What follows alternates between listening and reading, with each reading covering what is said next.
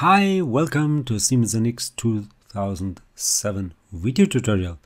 It's one of my basic part design exercises. A sweep, an extrusion with an offset, a hole and a spiral pattern. So, let's have fun with Siemens NX. Okay, let's start with the sketch on the YZ plane. That would be the right plane. Okay. I need a profile which should look something like this here. Okay, let's go for a line like that, and I will need a circle. That circle should be put onto that line and maybe like this. If I trim, I will lose the constraint between the center of that arc and that line. So I want to trim. So let's trim like this, and I will need a construction line from this point to that center of that arc. Otherwise that sketch will not be fully defined. Now let's add some dimensions. So this distance here should be 40. And of course I want to rescale that sketch with the first dimension. Let's move it over here. Then another dimension. This distance should be 11. Okay. This distance here should be 22. Let's see what will happen. Yeah, it's okay. And another dimension should be here. This should be 11 as well. Okay, nice. Let's move this a little bit up. And that radius here should be 51. Okay, now let's align. Oh yeah, that distance should be 2.5. Now let's align this line with that sketch axis. It should be collinear. Same here, align this line with that sketch axis. It should be collinear as well.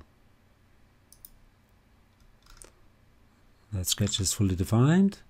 So finish this sketch here. Okay, the second sketch should be on the XY plane, but you have to draw it in a certain way, otherwise it will not work. That's kind of crazy, considering how powerful Siemens NX really is.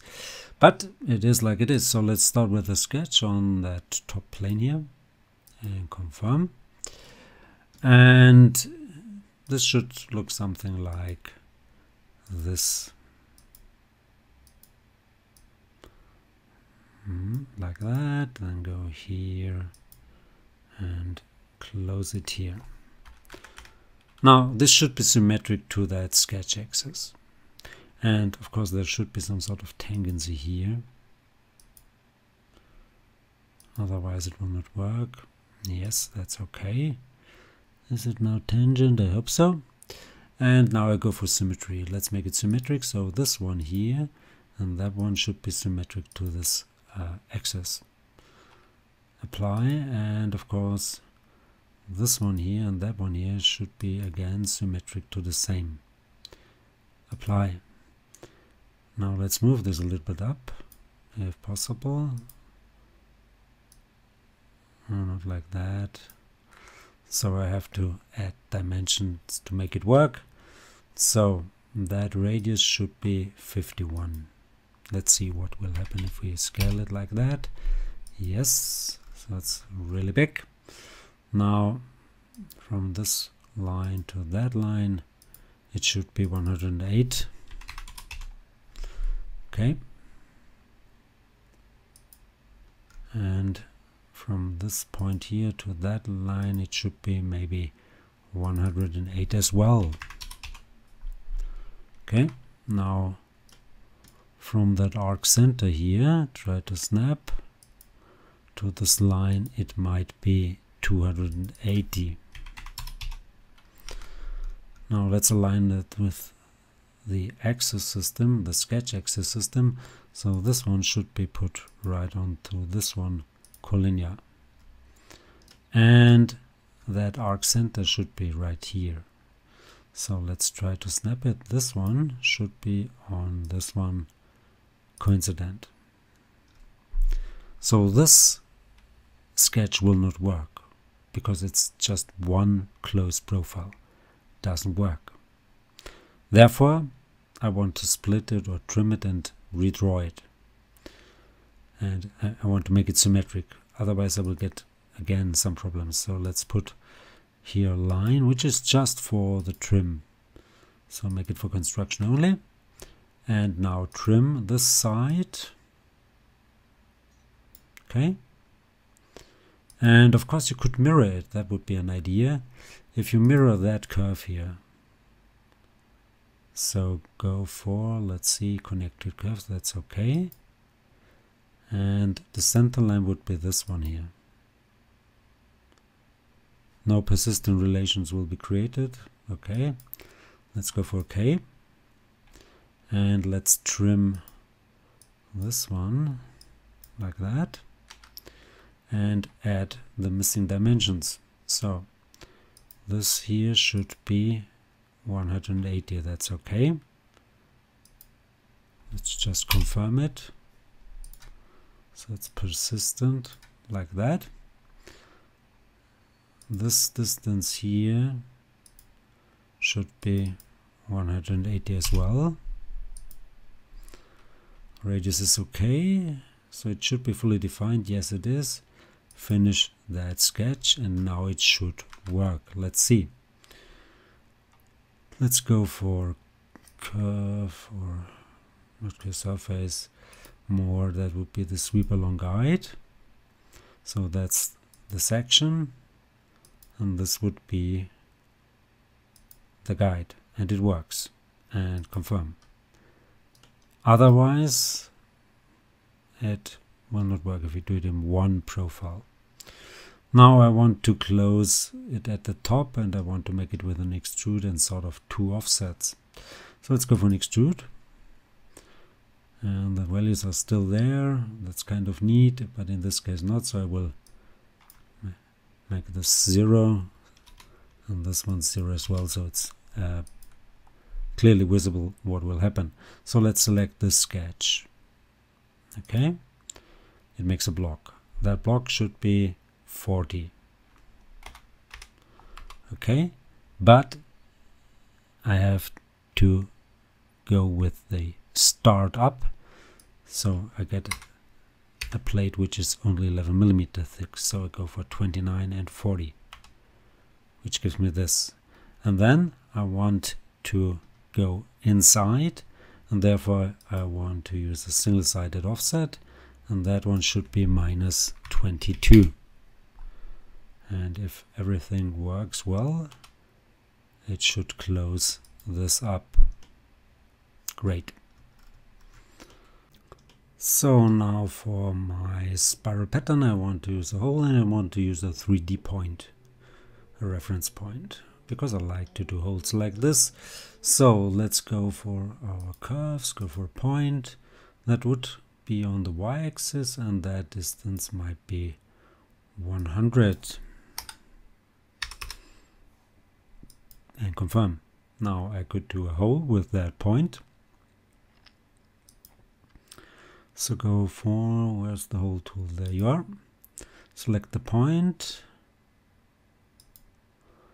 That would be the existing point, yes. And I want to go for hole diameter of 6. That's okay. And I need a direction. And the direction could be the normal to this plane here. It should go up until next this. That's okay, and confirm. Nice. And now for the spiral pattern with the pattern feature in NX, it's no problem at all. So go to pattern feature, select the spiral pattern, select the feature. That would be this feature here.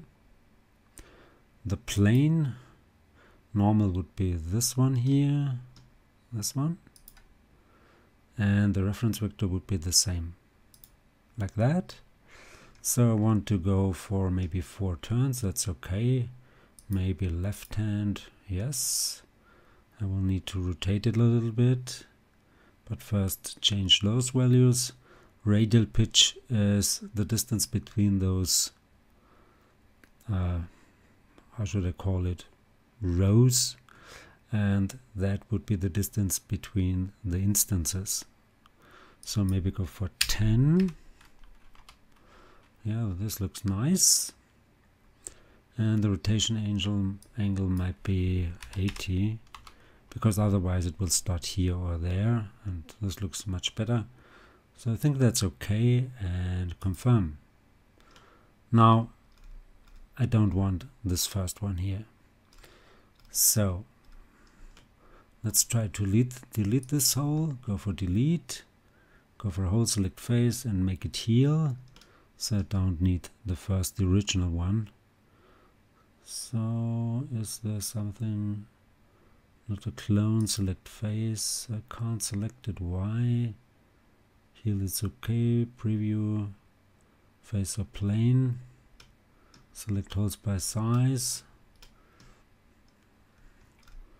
Doesn't work right now, so let's cancel this and make this hole a little bit smaller and delete it afterwards. Make it 5.